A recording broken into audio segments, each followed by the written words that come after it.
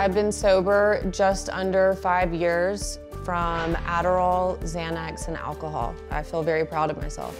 My addiction began in 2010. I was always running out of pills before my prescription date was up.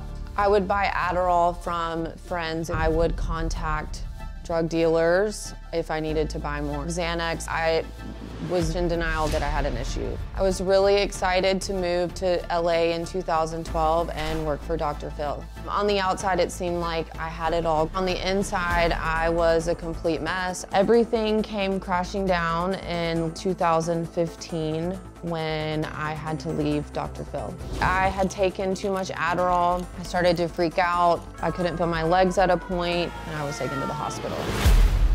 I was very ashamed, I was embarrassed. Surprisingly, that incident was not a wake-up call. A friend shared her own experience in sobriety. I had a light bulb moment and realized I needed to go to treatment. Because of the show and Dr. Phil, my health insurance paid for treatment. Since I went to treatment in May 2016, I have never drank or taken a pill. In 2020, I got my second chance to work for Dr. Phil as an associate producer. I worked on the first episode with JoLynn and Keith. I found the experience so rewarding because JoLynn accepted Dr. Phil's help and is now doing so well. It resonates with me because Dr. Phil helped me as well. Well, Lindy, I was just saying to you, you're coming full circle. You're seeing things from this point of view now, from being on stage, right? Absolutely. I have an even higher respect for what you do and what our guests go through to be on the show. I'm not used to being on this side of the camera, so a little nerve-wracking. But exactly. Thank you so much for having me.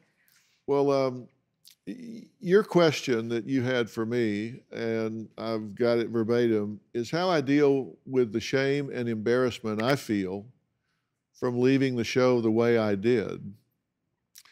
How do I learn not to beat myself up so hard and show myself compassion? And I'm going to answer that question, but then you found the courage to take the biggest risk that people ever take. The number one fear is rejection. Sure. Number one fear we face is rejection. And you took the risk of coming back and asking for your job back when you left in the worst circumstance you could imagine. Where did you find the courage to do that? I felt safe here, and I loved helping people.